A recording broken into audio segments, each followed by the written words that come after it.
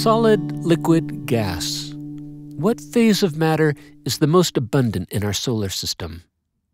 Answer: none of these.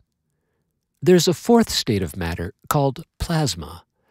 Our sun and all stars are huge balls of plasma. This makes plasma the most abundant phase of matter within any solar system.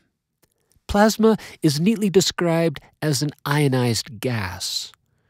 There are numerous ways to create a plasma. All of them involve the input of energy, which goes to zapping electrons away from their atoms. Here's a neon atom with its 10 positively charged protons in the nucleus, perfectly balanced by 10 orbiting electrons. Here's a cartoon snapshot of a bunch of neon atoms in the gaseous phase. Of course, in real life, you know they're moving about wildly. Let's apply a high voltage and see what happens.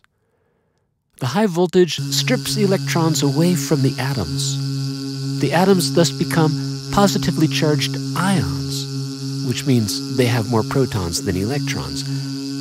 The loose electrons bounce around wildly, and there you have it, an ionized gas. You have plasma. Neon plasma glows a bright red and makes for great signage. Like a metal, plasma conducts electricity. Because of all the moving charges, plasma is also affected by a magnet. Neon signs, fluorescent lights, street lights, our sun, even the aurora, are all made of plasma, neatly described as an ionized gas. Good energy.